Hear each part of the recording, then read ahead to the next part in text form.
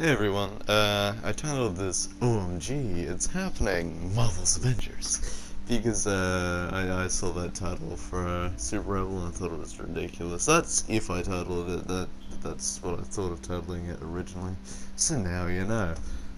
Today's video is going to be really quick for two reasons. One, because I just can't be bothered putting in effort, not that I do normally, but you know, I try and make these things as interesting as I can.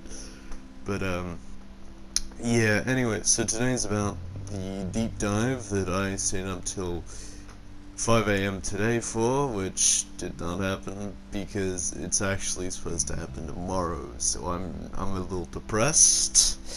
But you know, I'm the soldier on the front line, so I gotta do my best, which means I gotta do that today as well. Anyway, here we go. So predictions for the war table. I predict there's gonna be a patch that's mentioned.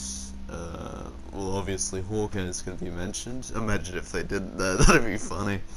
I think we'll see some interesting new mission types.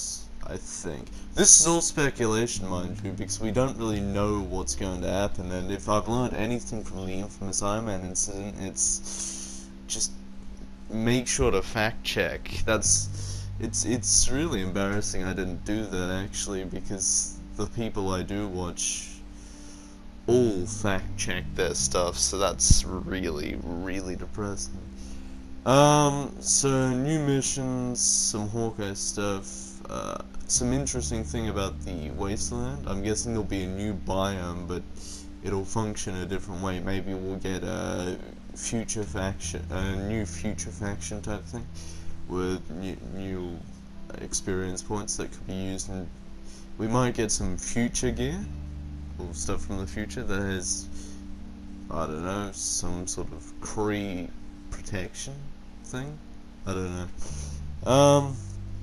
So Hawkeye's gonna have his own interesting arrows, we know that, because they're trying to make him different. What else? So we've talked about Hawkeye, talked about factions, talked about missions. The biome would be pretty interesting. It'd be really nice if they just increased the area you could just roam around in, and increased Iron Man's speed so you could just fly around that. That would be...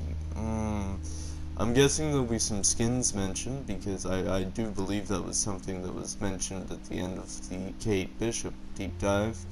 Whether that's MCU or comic book skins, I don't really know. I'm rooting for comic book skins, but usually they're just adaptations, so we'll see. We'll get what we get. Overall, I think it's going to be...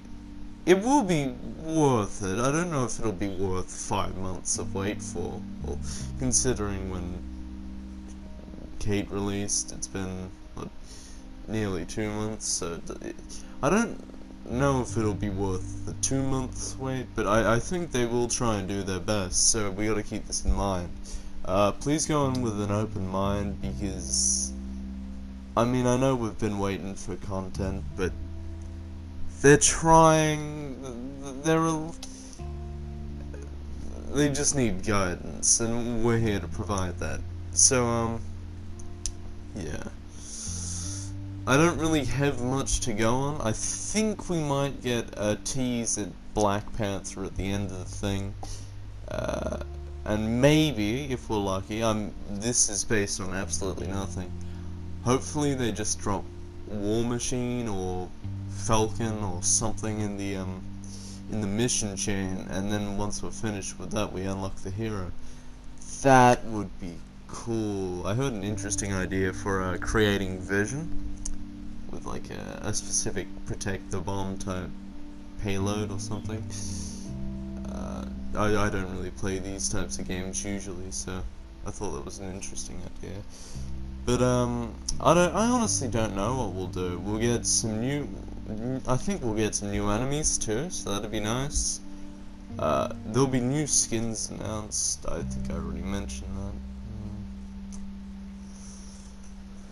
Well, it'll be interesting.